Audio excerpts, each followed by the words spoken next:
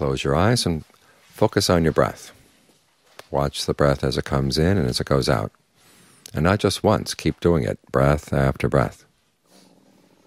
You've got to remember to stay here, because it's so easy to forget. Something else comes into the mind, looks more interesting, and you're off with it. But you've got to be alert to what's going on and have mindfulness. This is this quality of keeping something in mind. This is something we have to develop in all activities.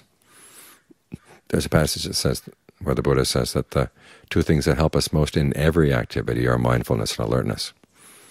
And so you've got to strengthen the two of them. Alertness is what keeps watch over what you're actually doing. If you see you're slipping off, then you have to remember, come back to the breath.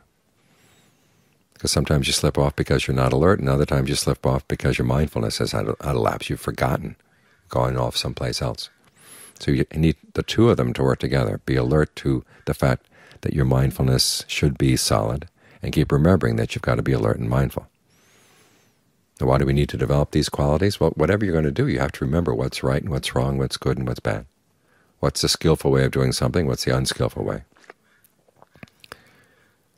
And then keep in mind that you want to keep watch over your actions to make sure they're not unskillful. And it's so easy to lose one of these two qualities. Like with mindfulness, a lot of us here have been listening to the Dharma for a long time. You hear it again and again, week in and week out, and then you forget it. You may remember it in general, but when the time comes to actually use it, you've forgotten. The Buddha compares mindfulness to a gatekeeper. In this case, the gatekeeper is either fallen asleep or he's just sort of sitting there blurry.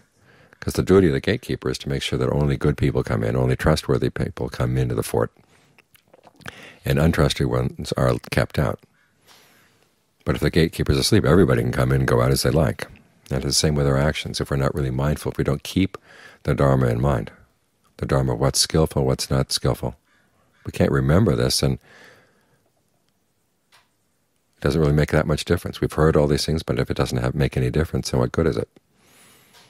Another comparison the Buddha makes is that mindfulness is like a goad. In the old days when they would have farm animals that would pull the plow, you needed a goad to poke them to make sure they went in the right direction. Well, our goad is like a spaghetti noodle. It doesn't really have any impact.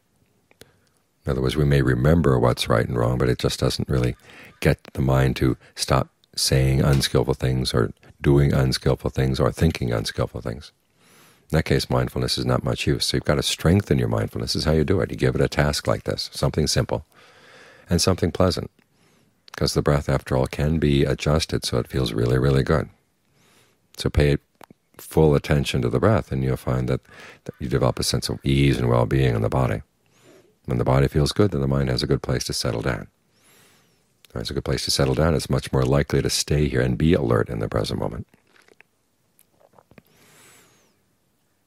And so you're strengthening your mindfulness, you're strengthening your alertness, and you're developing a sense of well-being inside. And the breath meditation does a lot, and it's a good foundation to try to carry with you throughout the day, not only while you're sitting here with your eyes closed, but as you get up and move around and start dealing with other people and dealing with other tasks.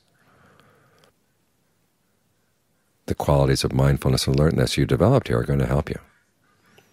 So that your gatekeeper is alert and awake. Something unskillful is about to come out your mouth, and you say no. Some ideas for doing unskillful things come out of the mind, you say no. You know that this would be bad for you, so you don't let them out into the world. And your goad is sharp and it's strong. As soon as you remember that this is unskillful, then you remind yourself, okay, I don't want to do anything unskillful. You have a sense of compunction. And that way the Dharma you've learned will be of use, because you've got the mindfulness and alertness that provide the container that keeps your knowledge of the Dharma alive as you go through the day.